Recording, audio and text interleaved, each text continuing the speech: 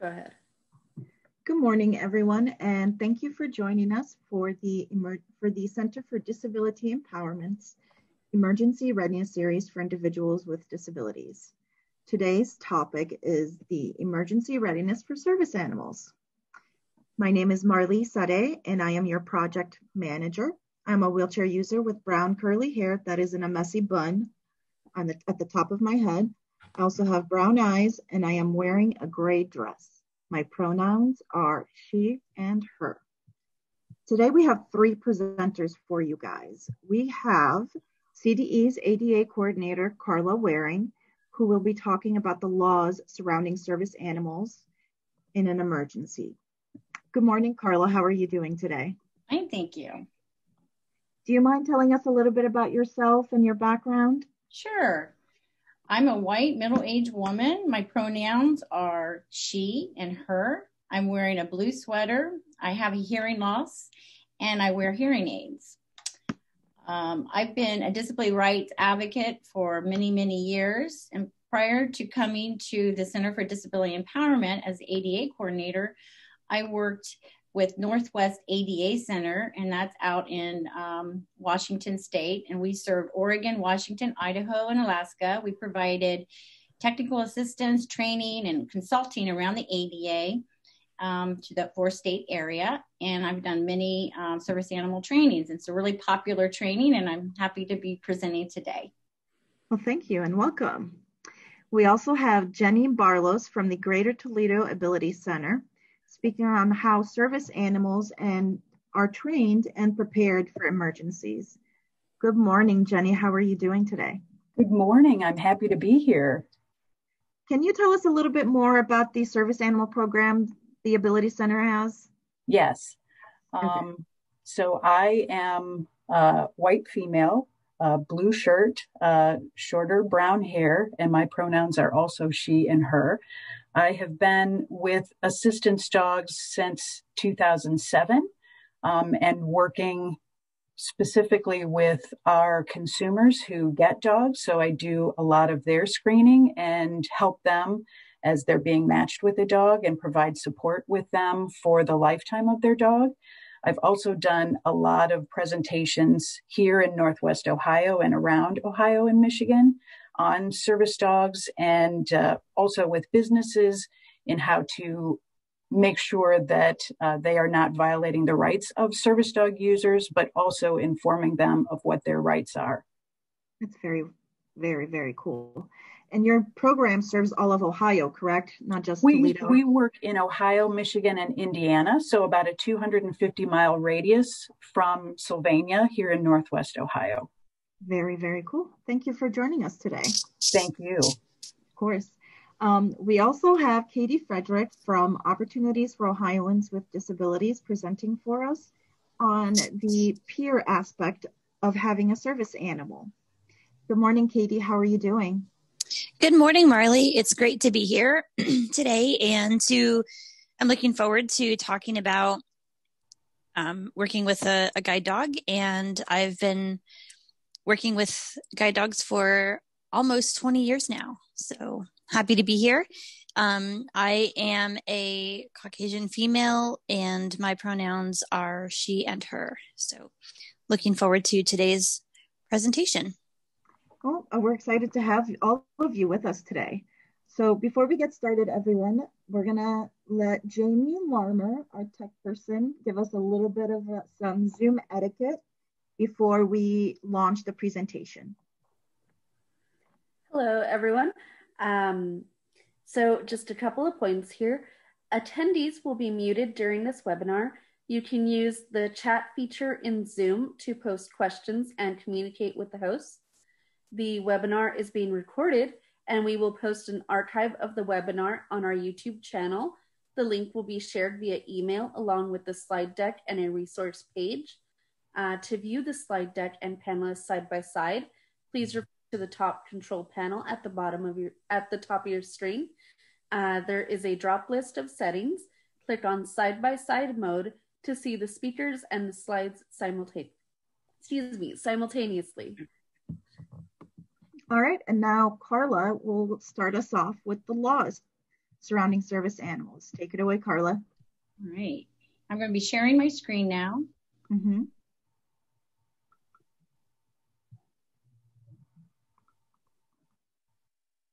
Okay. Can you see my screen with the picture of the signing of the ADA? Yes. Awesome. All right. So I'm going to be talking to you about the Americans with Disabilities Act and how it protects people with disabilities in all different situations, including people with disabilities who have a service animal. So let's briefly go over what the ADA is and the different titles of the ADA. So in July 26 of 1990, the ADA was signed into law by the first President Bush, and in this past July it turned 30 years old. So it's been around quite a while. It's a comprehensive civil rights act for people with disabilities, and it prohibits discrimination against individuals with disabilities in all areas of public life, including jobs, schools, transportation, and all public and private places that are open to the general public. And that also includes service animals. Okay, okay, here we go. So these 5 major titles of the ADA, and I will explain these briefly, we're going to start with Title 1. That's employment. And the employment title covers employers with 15 or more employees, and they must provide qualified individual with disabilities and equal access to benefit from the full range of employment-related opportunities available to other employees who are not disabled. And this applies in the application process, on the job, and also any kind of job-related activities like parties or holiday parties that an employer might have. So it covers any individual with a disability, and the employer has to have 15 or more employees to be obligated under the ADA under Title I. Title II covers state and local government activities regardless of the size, and it must give a person with a disability equal opportunity to benefit from all of their programs, services, and activities. And this includes emergency shelters. Many emergency shelters have state funding, and so therefore it would fall under Title II of the ADA. Title III covers businesses and nonprofit service providers. So its public accommodations are private entities who own, lease, operate restaurants, retail stores, movie theaters, doctors' offices, homeless shelters, private transportation services like taxi companies or Uber. And all of these are covered under Title III. And depending on the funding, a shelter may fall under Title III as well as Title II. But basically, any business that provides goods and services to the general public must also make those goods and services to people with disabilities, including people with disabilities and their service animal. Title IV addresses telephone and television access for people with hearing or speech disabilities. This covers closed captioning and relay services. And then finally, Title V is anything that isn't covered under the first 4 titles. So this concludes miscellaneous provisions such as protecting people with disabilities from retaliation when an ADA complaint is filed. Also, that states that if a state has enacted a stricter or more favorable law that protects people with disabilities, that comes first. And Ohio has 2 such laws that I want to demonstrate or examples of this. So under Title I, and remember Title I is employment, and federally it's 15 or more employees. But in Ohio, we have a state law that has lowered that to 4 employees or more. So if you're an employer and you have 4 or more employees, and you have obligations under the ADA, and people with disabilities have rights under the ADA under Title I. And then when it comes to service dogs are covered under the Title I. But what about service dogs in training? Because it takes some time to train a dog to provide a task for a person with disabilities.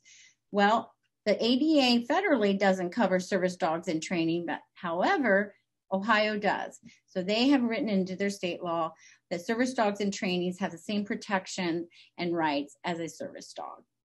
So those are some examples of that provision, and just a brief overview of the 5 titles of the ADA. Each of these titles has a federal entity that provides technical assistance and reviews complaints if a complaint is filed. So we're going to be focusing around Title II in this presentation. And again, that is programs, activities, and policies must be accessible to people with disabilities and their service animals. So what is the definition of the service animal under the ADA? And a service animal is defined as a dog that is individually trained to do work or to perform tasks for a person with a disability. Now, a service animal can be trained by a program like we're going to be hearing about today, or also by a person. A person with a disability can train their own dog to be a service animal and provide a task. So it doesn't have to be trained by a program. It can be individually trained as well. Also, when it was enacted, there was a lot of confusion under the what is a service animal, and before 2008, people were saying that their cat was a service animal, their parrot was a service animal, snakes were service animal, and businesses and employers and people were very confused about this. And so in the ADA Amendment Act of 2008 clarified what is a service animal, and they defined it as a dog or miniature horses. So no longer can you have a cat or a parrot or a snake as a service animal. It has to be protected under the ADA. It's a dog or a miniature horse. Now, and around in Ohio, we might not see many miniature horses as a service animal, but in the state of Alaska, where I consulted around, there was a person that was using a miniature horse and it was a student. It was a student in a K through 12 program, and they did have a miniature horse help them go to school and provide some tasks for them in a school environment. Now, if you want to use a miniature horse as a service animal, there's some more criteria that you have to follow, and it's generally a reasonable modification or accommodation to have a service horse. So we're really going to not be talking about service horses here. We're going to be really focusing on more of the service dog. But if you do think that a service horse might be something you want to look into, please contact our office, or the ADA Center in Great Lakes Center can provide you some more information on that. So the other part of the ADA is it talks about a service dog is that it has to be individually trained, and that training and that task, individually trained to perform a work or a task for a person, and it has to be directly related to the person's disability. And those are important, that it's got to be related to the disability. And let's look at some examples of what service animals can do for different disabilities. So typically we think of a service animal as a guide dog. So somebody who has low vision, who is blind, may use a dog to provide assistance to travel around their community, their environment. It's pretty obvious what this is. Is a guide dog. But other service animals or people with disabilities who use service animals, their disability may not be so obvious. And so not only is it a seeing eye dog, which we typically think of, but it can also be a person who has a hearing impairment and they use a hearing or signal dog. And this dog is trained to alert a person who has a significant hearing loss or who is deaf to maybe that the doorbell is ringing or the telephone is ringing, or helping them around the community to be safe when they're traveling on the streets and walking. Another type of dog that could be a service animal is a seizure response dog. So this is a dog that's individually trained to help a person with a seizure disorder. And this dog may alert the person that they're getting ready to have a seizure so that they can move to a safe place. And it can also, while they're having a seizure, guard over them or protect them during the seizure, or even go in and ask for help or get help during that time. Another popular service animal that's coming that we're seeing more and more of is a psychiatric service dog. And this is working with people who have post-traumatic stress disorder. So a lot of veterans are using this type of service dog to help them move out from their home and into the community. So some examples of a psychiatric service dog for someone who has PTSD, post-traumatic stress disorder, may be going into, when they enter a room, that dog will go into the room prior and just sniff it out, walk around to make sure that that room is safe for that person to go into. Many veterans have experienced bombs and explosives that just come from nowhere, and this is when they come back from these environments, they still have those, they still feel those experiences, and they need a dog that can help them move out of their homes into the community and get around safely. So we're seeing more of these dogs out there. Again, it's not obvious, so it can cause, and for a person with a disability or a business or emergency shelter, they may need to ask some questions. And we're going to talk about a couple of questions that a business can ask a person with a disability to make sure that this is an actual service animal.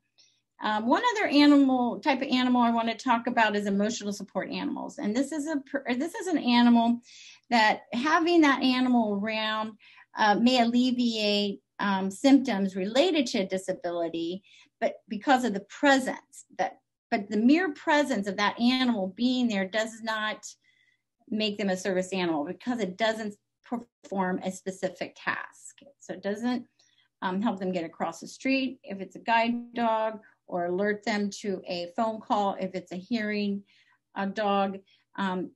It's the presence of that animal is helpful for them, just by having that closeness, that companionship. That is not recognized as a service animal, and it is not covered under the ADA. However, there are some other laws that it is covered. And also an emotional support animal does not have to be a dog. It can be a cat. It can be a rabbit. It can be any type of animal that provides companionship. So the laws that this might be covered under an emotional support animal is the Air Carrier Access Act. And that allows service animals and emotional support animals to accompany passengers with disabilities on an aircraft. Another law, the Fair Housing Act law, is another law that does recognize emotional support animals. And there's typically you have to request a reasonable accommodation to allow an emotional support animal into your unit. And if there is a no pet policy, a service animal, and you have a service animal, you may need to ask for a reasonable modification of policy to have your service animal in your unit. But again, there are a lot of information out there on these two laws. And if you want to get more information, the Great Lakes ADA Center is a good place to go. for these particular laws. But we're going to be focusing on ADA and what does the ADA say about identification of a service animal? So service animals are not required under the ADA to carry proof or certification or any documentation that says that they are a certified service animal. So you may see handlers carry papers, especially if they've worked with a program and been trained by a program to be a service animal. They may provide the person with a disability with a license or a documentation that this animal has been trained. But that is not a requirement under the ADA. Also, you might see people with vests or badges identifying the animal as a service animal. Again, this is optional. It's not required under the ADA, but it is optional for that handler. And a lot of people tend to go this direction so that they can alert the public that this is a working dog, this is not a pet, and this dog is there to provide assistance for that individual. Handlers can train their own service dogs. It's not required that it goes through a specific program. There's no license, like I said, there's no registration. And there is a large market of this. And you might even, I've heard people, even though the ADA has been around for 30 years, people talking about, well, we need to have some kind of registration. I need to have some kind of certification that's a service animal. And there is not that. There is no registry for service animals. A lot of people would like to see that happen, but for right now, that's not the way the law is written. There is a large market of certificates and badges that you can go online and get, but again, this is not a requirement of the ADA. Also, there is no requirement for breed or size of the dog. So a dog could be as little, a little poodle could be a service animal all the way up to a Great Dane. And there is no requirement on the dog has to be a specific breed or size. So what are the two questions that a business or an emergency shelter can ask, or maybe even first responders can ask a person with a disability when they see they have a dog? And that is, one, is this a service animal that is required because of a disability? And two, after that, so if the person says yes, then they can go and ask. Second question is, what work or task has this animal been trained to perform for you? Because remember, a service dog is a dog that's been trained to perform a task, a specific task for that individual. So as a person with a disability, you need to be able to say what this dog does for you. And that is okay for a person to ask you that question, and it's okay for you to answer. Now, they can't ask you to demonstrate that, but they can ask you to verbally say what the animal has been trained to perform for you. So when can an emergency shelter ask the removal of a service animal? That if an animal is out of control, jumping, barking, it substantially interferes with the reasonable enjoyment of other people in the emergency shelter, they can ask the animal to, or maybe talk to the person with the service animal and see what's going on. Remember, emergencies are stressful for people and for animals, okay? So there may be something going on that's happening to that dog that's making them react that way. But if a service animal poses a direct threat to the health and safety of others, it can be removed from the premises. Now, the dog can be removed, but the person with a disability can continue to access the goods and services once the dog has been removed. So that's a big thing to remember. So if the dog has to be removed because it's out of control, that doesn't say that you can't still have services in that emergency shelter. You can come back, get your dog in a place, or have somebody help you find a place for your animal, but you can continue to stay at the shelter without your dog. So you can still have those goods and services without the animal. Sometimes an animal may be whining or barking, because they're doing their job. It may be alerting someone they're getting ready to have a seizure, or they're asking for help. So just because a dog barks or whines doesn't mean it's out of control. So as with a lot of ADA issues, it's case by case. So you have to look at the dog, you have to look at the situation, you have to look at the person, case by case, and in all these situations. And just because a shelter may have had a bad experience with a service animal, or a person saying it was a service animal and the dog acted out, that doesn't mean that every service animal is going to act out. And so that's what's really important, that the emergency shelter personnel really assess each person, each team, the handler and their dog individually. So direct threats, again, are if a dog continually, has accidents, is not house trained, eats or drinks from the table, bites or jumps on other persons or other service animals, or wanders away from its owner. And these kind of behaviors are also an indication that it's probably not a service animal. Unfortunately, there are a lot of people out there that are trying to say their pets are service animals, and it really makes it difficult for people who have legitimate service animals to go into businesses and places, because there's many people that are imposters.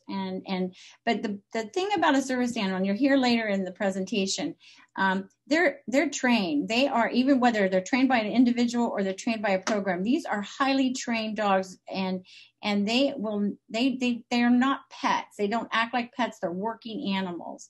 And so it's really easy to kind of, if somebody says it's a service animal and they answer those two questions, you let them into the emergency shelter and they start acting, the dog starts acting out, you can pretty much tell that wasn't a service animal, that it was truly a pet. There's many, in these emergency situations, many counties have programs that do help citizens with pets in emergency situations. They many times they open up the dog shelters to people who have to evacuate and they can't take their pets with them to a shelter, or there's emergency planning around pets and animals, and many communities have relationships with veterinarians and different community members that will they can enact and get ready if in a case of an emergency. But bottom line, if you have a service animal, that service animal can stay with you at an emergency shelter, even if it's a shelter that doesn't accept pets.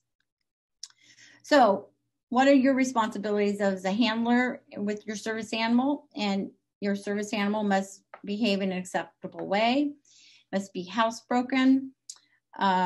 The service animal or the handler must have control of their animal, either by leash or by hand signals or any other effective means. Some individuals don't have the ability to hold a leash of a service animal, but that doesn't mean they can't have a service animal.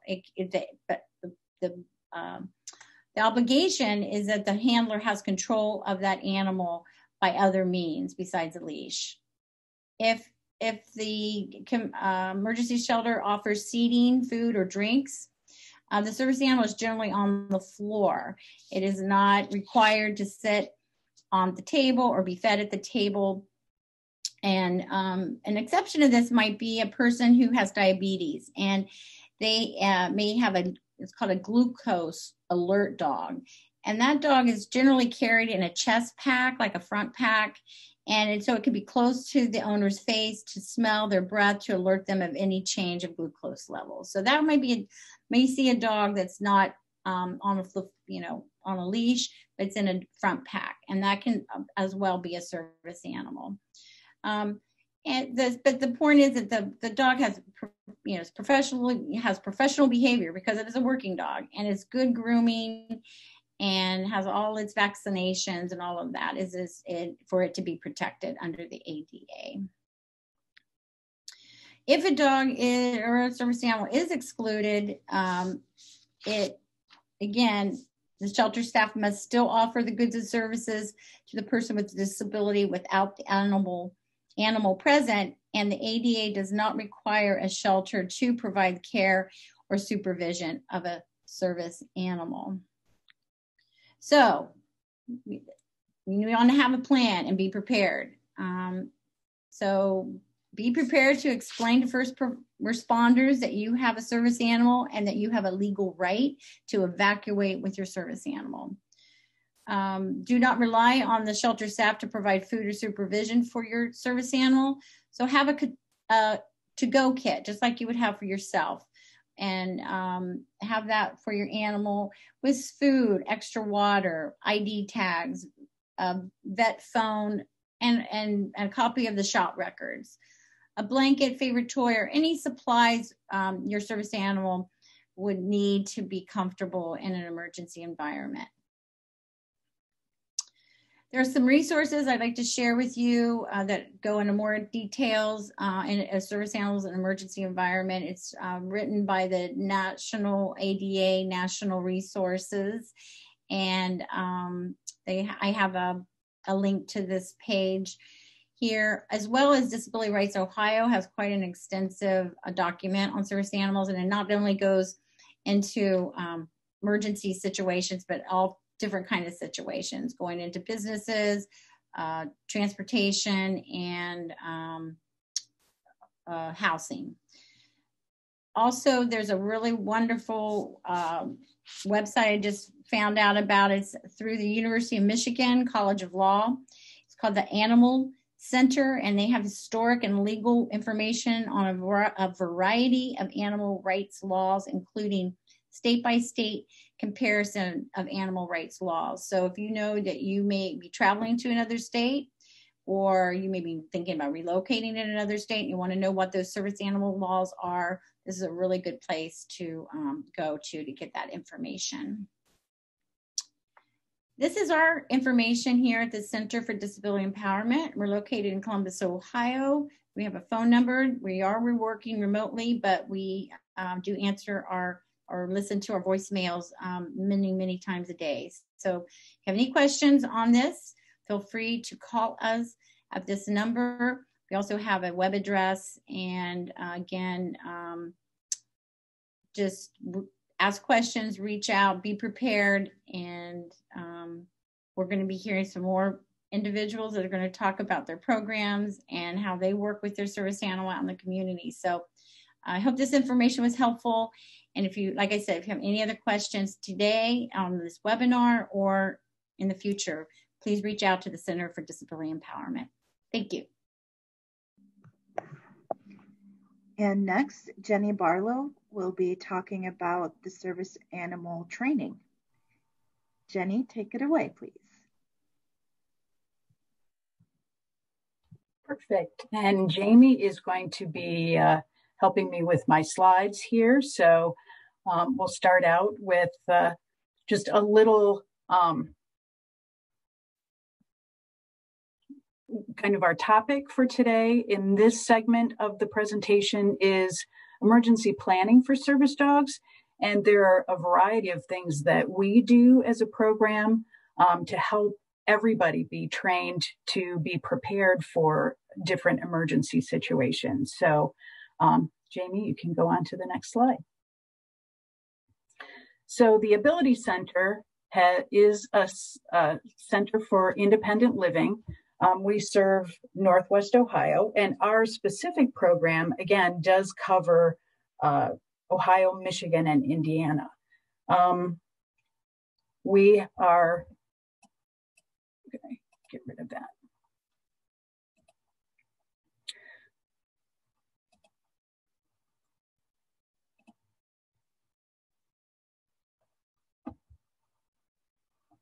Okay, now I can't.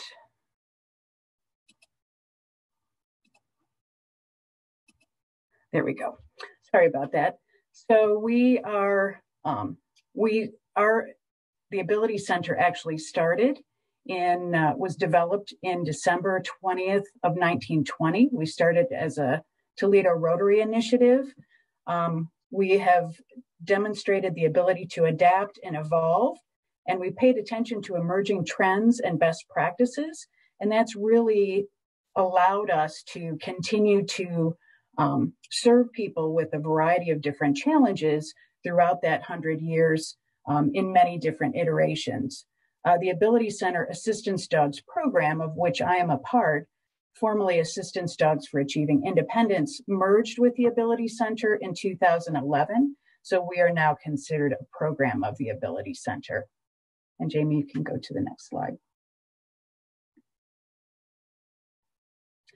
So it's very important, as Carla was saying, to be prepared for any type of an emergency situation. So we do a lot of training with our dogs and with our people as well. So that training is critical, obviously, well before any emergency event occurs. And it's especially important for service dogs and for the people with whom they work, because there are a lot of different things that are necessary to prepare for somebody who may need power, they may need lots of different accommodations. So we try and do a number of things to train and prepare our dogs to go out in public, as well as the people that they're working with. Jamie? So there are three things today that we're going to have a little discussion about that we do a lot of work for to make sure that everybody is prepared for any type of an emergency that comes up, whether that's a weather emergency, whether it's a fire, whether it's a vehicle accident. So we do a lot of work with our dogs to make sure that they are prepared for any type of an emergency situation comes up. We certainly prepare the people that we work with that are receiving these dogs, but also a big part of being prepared is educating the community and our community partners to make sure that they understand how not to violate the rights of service dog users and people who have disabilities in general. Jamie?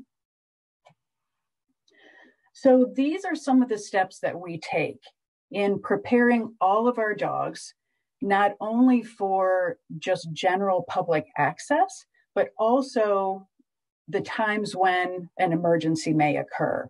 And so these are the steps that we use with all of our dogs to kind of make sure that they're ready to go out into public. So that includes early development training from the time that they're born and within the first couple of weeks of their birth, basic socialization. So we would start when they're maybe a couple of months old, 2 to 2.5 to 3 months old, and maybe we would take them out to a bank or a library, someplace that's quiet, that doesn't have a lot of distractions that are involved with it, just to make sure that they are going to be able to not only perform the tasks that they need help to help their person, but they're able to perform those tasks wherever they may go.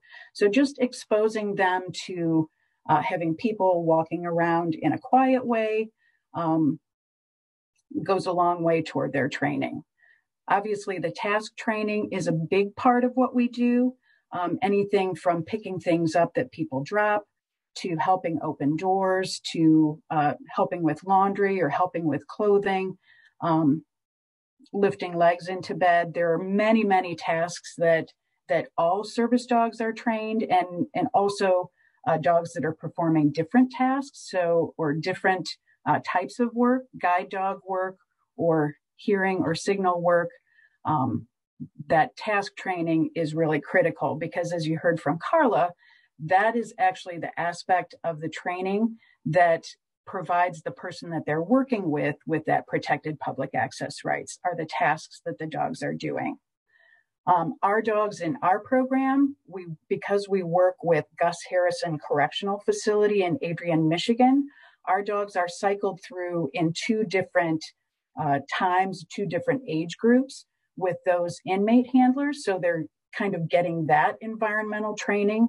And then toward the end of their training, they're doing a lot of specialized tasks that might be very specific for the person that they're matched with and the person that they're going to, and also very specialized socialization.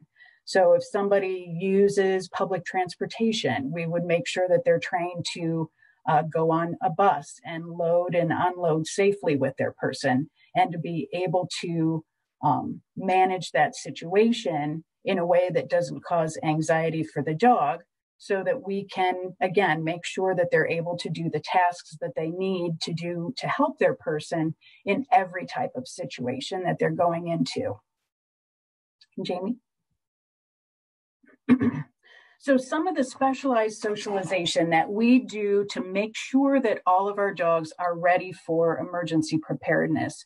And all of the photos that you're seeing in this slide presentation are coming from the outings that our fosters are doing, and that they're guided through with our trainers in very specific outings. So again, this photo came from a fire station outing, and you'll see a lot of other photos throughout this presentation. So some of the specialized socialization that we're doing, they're going through security checkpoints and airline security. We have a lot of exposure to police personnel and what that looks like, fire personnel and what that looks like. We do a lot of hospital visits, so they're walking around in a hospital setting and maybe going into some of the areas that are public that service dogs are allowed to go into. And they're also experiencing a lot of doctor and dental visits, both with our trainers and with their fosters. And again, these are outings that are mainly done with dogs that are a little bit older, so that they are able to fully tolerate that and learn from these experiences. And these specialized socialization, you can go ahead, Jamie, that's fine. They are also including sounds that they would hear, so alarms, sirens, things like that, as well as smells, so maybe some smoke, maybe some slight chemical types of scents. So all of that is kind of incorporated into that experience. In the photo here, you're seeing a dog that is in training, experiencing firemen in full fire gear, so that they can hear that breathing with the respirator. They can see the helmet on and all of those things. So again, seeing emergency personnel in full gear, hearing the noises that are associated with potential emergency situations.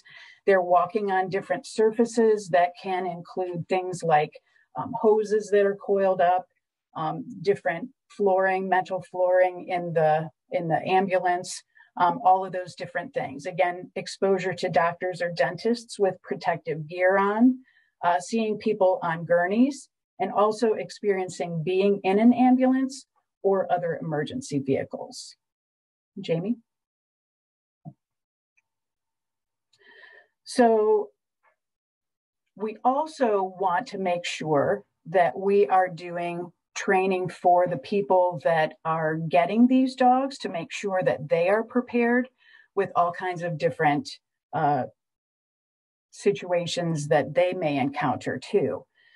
So on the road, when the people who are service dog users are taking their dogs out, we want to make sure that they've got an emergency medical alert system that may allow service dog information to go along with them. So any immunization records or veterinary records may be able to be stored on their emergency medical alert system. They're also instructed to carry basic information about their service dog and contact information for someone who may be able to care for their dog in case they are a part of an accident where they may not be able to communicate with emergency responders. Also, carrying their veterinary contact and any special medical or vaccination information for their dog is helpful. So again, if they're unable to communicate with people, that veterinary contact is available in case their dog gets hurt. And also, if they're traveling in a car, carrying in an animal first aid kit and extra food and water, just in case they run into a situation where they can't get home. Jamie? At home, and again, you see in this picture, this is one of our dogs in training that went along on a dental visit. So they have that experience of being in that situation, having someone working on their person that they're with.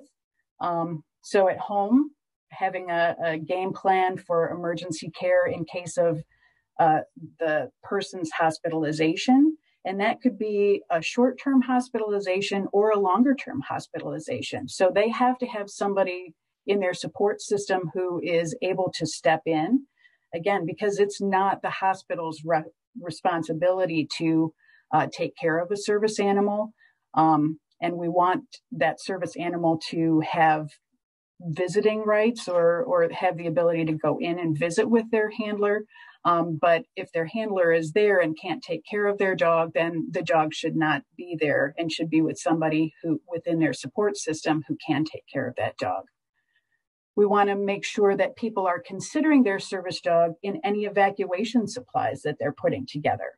We want to make sure that the service dog has been trained with an automatic response in case emergency personnel are present. So if somebody falls and they have to call 911, but their dog prevents or is anxious about emergency personnel entering the home, we want to make sure that we have fully prepared the dog for that type of a situation so that they can go to a kennel, they can go to another part of the home, so they're kind of out of the way for any emergency response that's necessary for that person.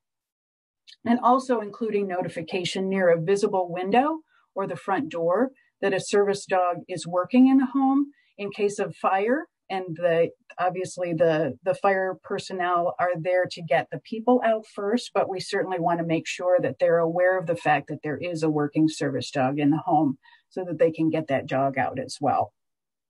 Jamie? I have a question, Jenny. Yes. This is Marley speaking.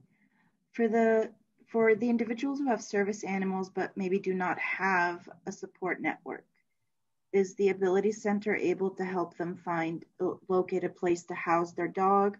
Should they be in the hospital long term, or would the Ability Center be able to house the dog themselves in that time frame? That's a great question, Marley, and we have helped in that case. When we are evaluating the people who are coming in who have applied to get a service dog, one of the parts that we are looking at is what does their support system look like. So the best case scenario is obviously for them to have their own support system, but we've also experienced things which kind of goes directly back to this presentation, where we've had a traveler coming through town and had an accident and she had a service dog. And so we were able to kind of step in as a result of the partnerships that we've developed with some of our healthcare systems in our community.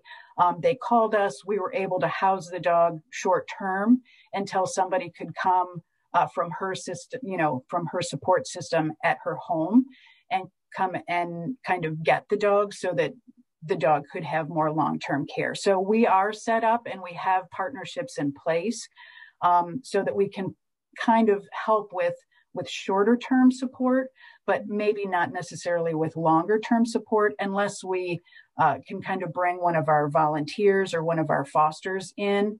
And we do sometimes supply that service for some of our consumers who have service dogs if they need kind of a longer term solution for their dog, if they have a longer term hospitalization. So we can kind of provide emergency care in a short-term basis, or if we have it pre-arranged, we can supply longer term, but that would be kind of mainly for our own consumers. And that is a direct result of some of the presentations that we have done and some of the partnerships that we have put together. Going back to the slide with the Toledo-Lucas County Health Department, our regional health department conference, we did a presentation at a lot of business groups around town. We've done educational presentations we've done a lot of work both with some of the outings that we've done, but also providing educational materials to our local first responders, fire and police systems.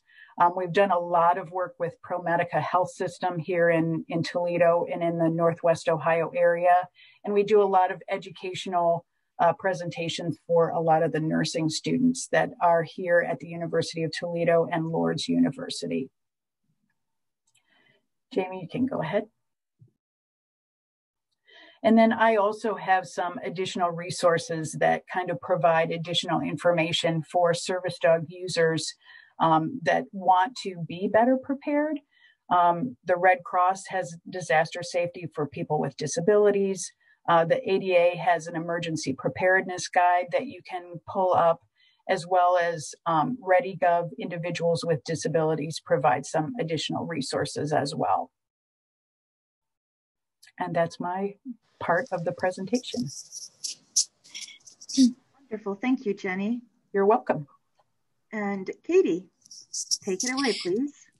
Sure. So good morning. I just want to kind of touch on a couple of things that, my colleagues Carla and Jenny did a great job kind of setting the groundwork for the ADA and assistance animals. But I am a person who is blind, and so I use a guide dog. And one of the things that is, makes a guide dog a little bit different than a service animal is, again, they all perform tasks, but my dog is trained to help get me from point A to point B in a safe, effective manner. So, my dog is trained to find doors and to stop at stairs and curbs and changes in elevation, and, to take me around obstacles when we're walking. So those are traits that tasks that he can perform for me.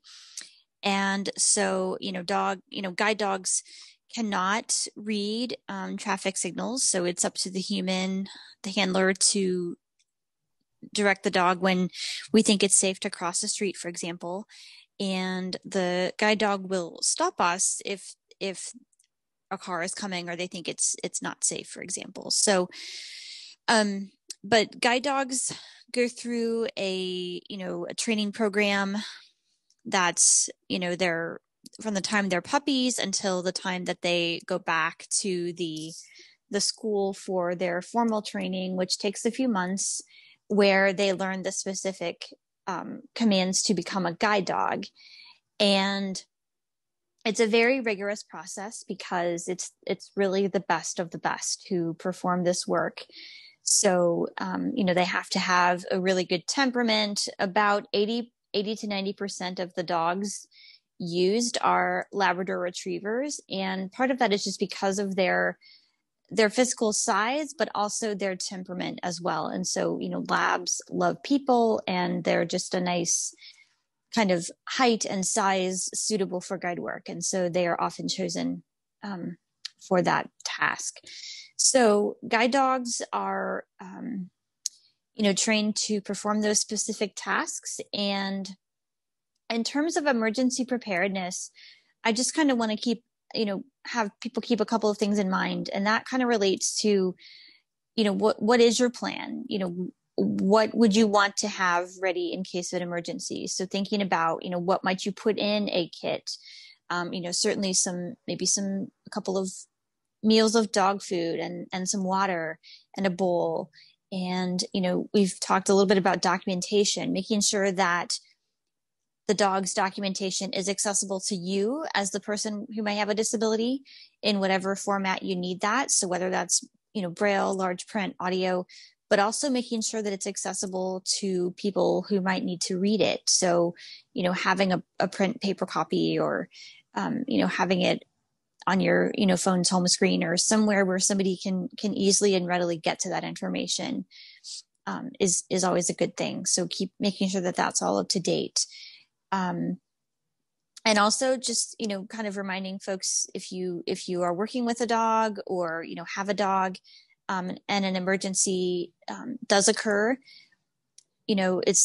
it helps too. Dogs can pick up on our emotions, so it's helpful if we can try to stay calm, and then they will kind of reflect that back as well. So those are kind of just a few things. And Jenny mentioned some great resources, such as the Red Cross resource for people with disabilities. That's an excellent resource that I really encourage people to look at and check out as it relates to service animals and people with disabilities. So I think those are the points that I wanted to make, but I'm happy to answer any questions that anyone has. Does anyone have any questions at the moment for Katie, Jenny, or Carla?